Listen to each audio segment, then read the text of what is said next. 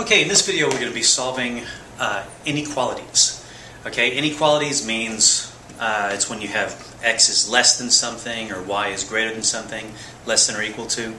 So first off, I want to talk about the four different types of inequalities we have and the different ways we have of writing those inequalities. Okay, x is greater than 3. Is greater than. Notice that the big side of this symbol is on the side that is greater than. The smaller side of the symbol is on the side that is less than. Okay? So x is greater than 3, which can also be written 3 is less than x. Okay? It means the same thing. That's one way to write it. Another way to write it would be writing it on the number line. Okay? Put a number line here.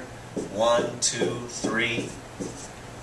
And what we would write is, we'd put a little circle around the 3, and then we would say, since it's going to be all the numbers that are bigger than 3, we would just shade in everything to the right of that 3. Okay? Not to the left of it, and we wouldn't fill in the dot there. Okay? There's another way to write the inequality as well, and that is to write it in what is called interval notation. Okay? And that is, you say x, and you do this little symbol here, which means it's an element of, or it's in the set of. Okay? So x is in, and then you want to describe this set, somewhere where you can find x. And what we're saying is, it's somewhere between 3 and infinity. So we just write 3, comma, infinity, like that. Remember, the infinity is a sideways 8. That's the symbol we use for it. Okay? Putting parentheses on either side. Alright? Straightforward enough. So this is one way to write it. This is another way to write it. This is another way to write it. Okay? What if we have x is less than or equal to 2? Okay? Now this little line underneath here says it can be either less than 2 or it can also be equal to 2. And the way we would write that on the number line, here, 1, 2, 3. This time we're going to put a circle around the 2. And since x is less than, that means we're going to shade the left side of that number line. Or it can also be equal. So we also fill this in. So that means x can be 2, or 1, or 0, or anything negative. Or it can also be 1.8, or 1.9, or 1.999999, or 2. Just nothing greater than 2. Now, how do we write that using interval notation? Well, again, we start with this. X is in. What's the far left? Well, the far left is negative infinity. And what's the far right? It's 2, and it includes 2. So we say all the way up to 2, and since we want to say it includes 2, we put a little square bracket here. Okay? So over here in this example, we were not including 3. We didn't have the or equal to, we didn't fill in the dot, and we used a parenthesis here. When we wanted to include the endpoint, we said or equal to. We shaded in the dot, and we put a square bracket instead of a parenthesis. Okay? So those are the three ways that we have of describing, of notating inequalities. Now, let's solve an equation. Okay? All right. Let's do the equation. How about 2 times x minus 8 is greater than 5x plus 17. Okay? So, we want to solve this equation. We want to figure out what can x be to make this thing true.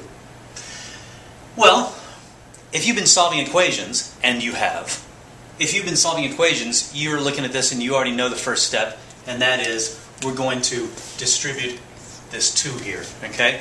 We're going to say, all right, this means 2x minus 2 times 8 is 16 is greater than 5x plus 17. Okay? And now we're going to look at this and we're going to say, oh, there's a lot of x's up there. Too many x's. We got 2x over here. We got 5x over there. Let's subtract 2x from either side. Okay?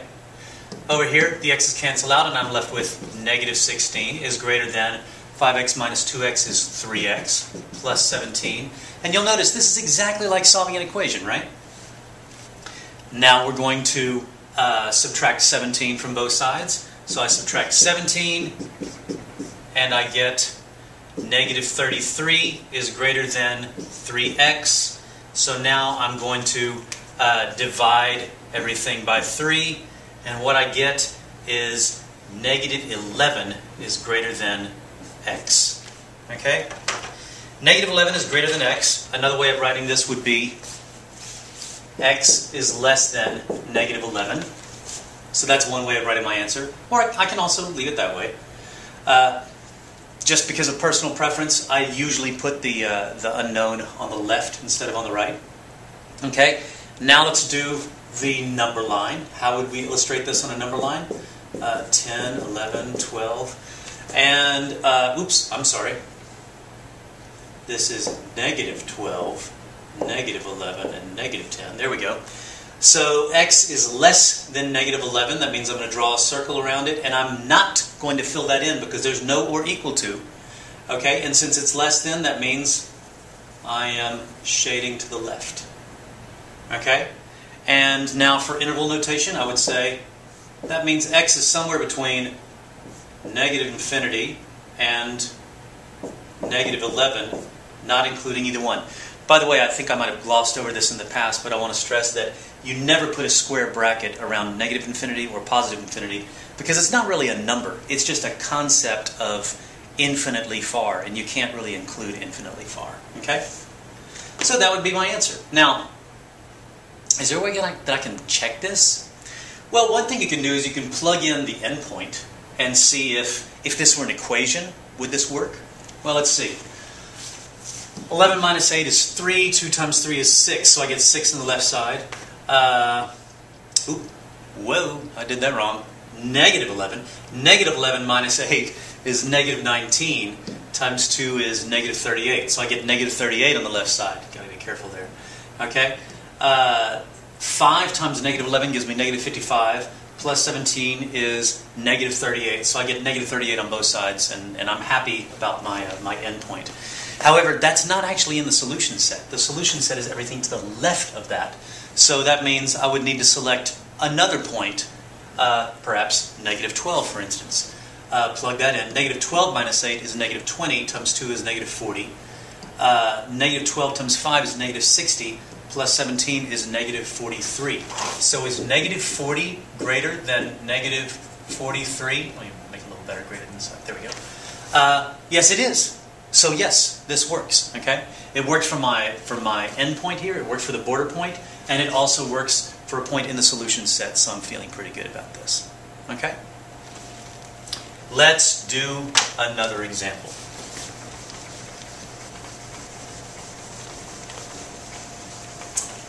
Let's do the example of negative 4 times x minus 2 is less than or equal to 18. Okay? Again, you treat this just like an equation.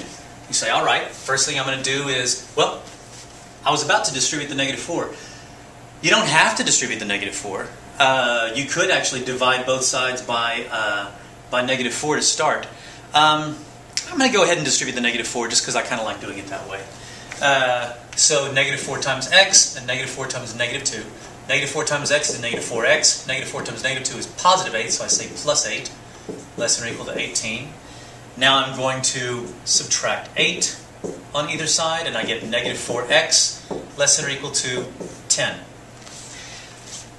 Now I want to stop for a second, okay? Because I want to point out what happens when you multiply or divide by a negative number. Let's take a true statement.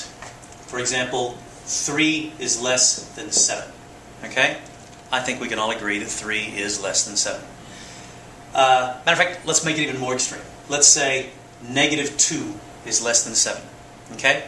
Now let's multiply both sides of our inequality by a negative number. Let's say negative 10. So times negative 10 over here and times negative 10 over here. Negative 2 times negative 10 gets me negative 20. 7 times negative 10 gets, I'm sorry. Let me back up. We're multiplying by a negative number on either side, so let me write this right. Okay, it's times negative 10 and times negative 10. So negative 2 times negative 10 gets me positive 20. I want to make sure I do this right. And 7 times negative 10 gets me negative 70. Which one's bigger, 20 or negative 70? I think we can all agree that this one is bigger. And look what happened to the direction of the inequality when we multiplied times a negative number. We go from this side being less than to this side being less than. Okay? So we went from writing less than to greater than. This happens every single time you multiply times a negative or when you divide by a negative. Okay? We could also do the exact same thing and say we're going to divide by negative 2 and divide by negative 2. Negative 2 divided by negative 2 gets you positive 1. 7 divided by negative 2 gets you negative 3.5. Which one's bigger? This side is bigger. Therefore, we went from writing less than to greater than. So what this tells you is a rule. And that rule is any time you have an inequality and because you can see what we're about to do. We're about to divide by negative 4. Anytime you have an inequality and you multiply or divide by a negative, you change the direction of this inequality. So let's do that now. We're going to divide by negative 4 on both sides. And so that means over here we have x. This is going to turn into greater than or equal to. 10 divided by negative 4 is negative 2.5. And that's our answer. So now let's write it the 3 ways that we know how to write it. One is this way. One is, I'll write negative 3, negative 2.5, negative 2. I'm going to put a circle around this. Do we fill in the circle? Yes, we do, because there's an or equal to there. So we fill that in. And what side are we shading it in? X is greater than. That means the bigger numbers. That means the numbers to the right. So this is shading in to the right. And from the number line, I always like doing the number line first because it makes the interval notation easier. Now I'm going to say x is somewhere between negative 2.5, and I'm including negative 2.5, so I put the square bracket, and infinity. So I put an infinity there, and like I said before, you can't include infinity. Okay? One more. Let's do one more, and then you're going to have this down. All right? Last example is 2 times x minus 2 is less than 2x plus 1. Okay? I know what you're thinking. You're thinking, distribute that 2 real fast. Okay, let's do that. 2x minus 4 is less than 2x plus 1. Okay? Well, a lot of x's up there, so let's subtract 2x, and let's subtract 2x. And what we get is, well, these x's cancel out here, and we're left with negative 4. And hey, the x's go away here also, and we're just left with 1. And we get negative 4 is less than 1. Now, we've seen that occasionally when we have equations, we end up with either something that's obviously true or something that's obviously false. And so sometimes we end up with with no solution. And sometimes we end up with the situation where x can be any real number. And as we see here, we end up with a statement that says negative 4 is less than 1. And we say, yes it is. Negative 4 is less than 1. What this means is, it doesn't matter what x is. It doesn't depend on what x is. Negative 4 is always less than 1. So this is always going to be less than this, no matter what x is. So that means x can be any real number. That's one way to write it in a sentence. Another way to write it would be to say x is in the set of all real numbers. That R with the double line there just means all real numbers. So x is just somewhere in there. Another way to write it would be to say x is somewhere between negative infinity and positive infinity, which really doesn't narrow it down that much. Okay? But that's the whole point, is to say it doesn't have to be narrowed down. It can be anything. Or, yet another way is to draw a number line. I'll just put negative 1, 0, 1, and say, where's x? It can be anywhere. Just shade in the whole dang line there. Okay? Now, what would have happened if we had our inequality going the other way? What if we had started like this?